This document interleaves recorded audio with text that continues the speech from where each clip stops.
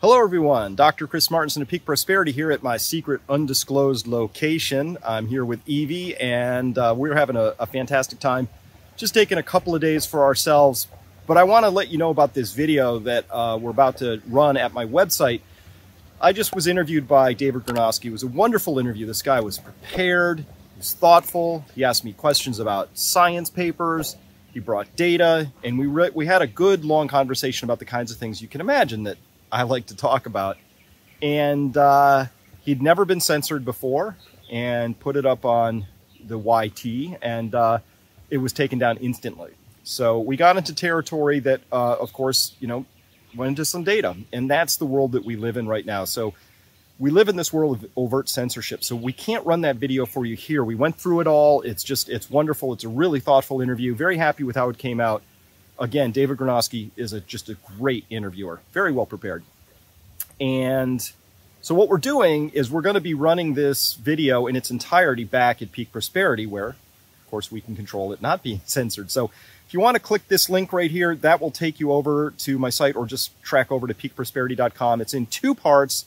One part is out in public. Anybody can watch that. And then there's the parts that we think might have got us in trouble, and we put that behind the paywall for subscribers, because again, there's things I am not big enough to talk about out in public. I'm no Joe Rogan, I'm no Bill Maher, I'm not a Jon Stewart yet, or maybe I never will be, but I can't talk about the things that they can yet, because that's the world we live in, and for better or worse, that's what we have to do. Now, the thing that's getting me really, really concerned these days are the number of private emails I'm getting from you, my listeners, who are telling me about things, about various harms that have befallen friends and family around things that we can't talk about here, but you can imagine what they might be.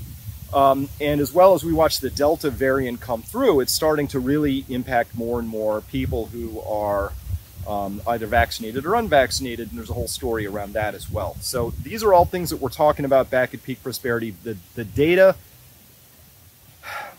God, it pains me to say this as a scientist.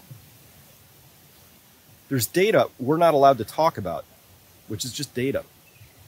And that's the scientific method and it's a method.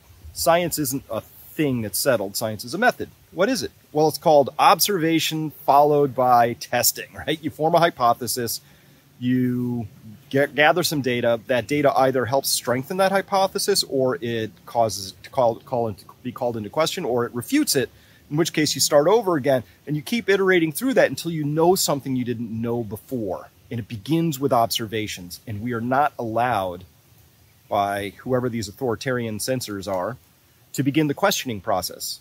And that's not science. That's religiosity. It's scientism. But it's not science itself. And it's not how we learn or how we grow as a people, as individuals, or as a species. Now, and here's why I care about this so much. If you know about me, you know that, well, maybe you don't know this about me. I started out as Nature Boy, and actually this is one of the places I fell in love with as a boy. And I love what nature taught me, and I love so much about it. And I can tell you that the number of insects here now around me is a fraction of what it was when I was growing up. And it can tell you that the level of ecological stress that we humans are now putting the earth through is really potentially very dangerous. Not potentially, it is. Let me just not soften that. We're on a bad path. If we can't get something right, that as simple as the data that we've been talking about around COVID, around the things surrounding COVID, things which I can't talk about, Duizabin, if we can't get that right, which is very simple, very concrete, very statistically provable sort of science, we're never going to have the opportunity to get this or larger conversation right, which is how do we begin to inhabit and re-inhabit this world in a whole new way, which is what we have to do as a species, right? That's the conversation I care about at a high, high level.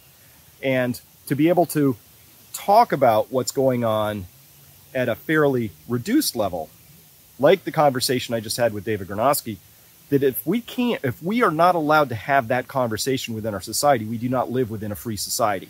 We do not live within the society that we probably all learned about, we lived in grade school, right? Things about freedom, freedom of assembly, freedom of speech, rights, not privileges, Bill of Rights, things like that, if we're not allowed to actually have conversations that are fundamentally free, because guess what?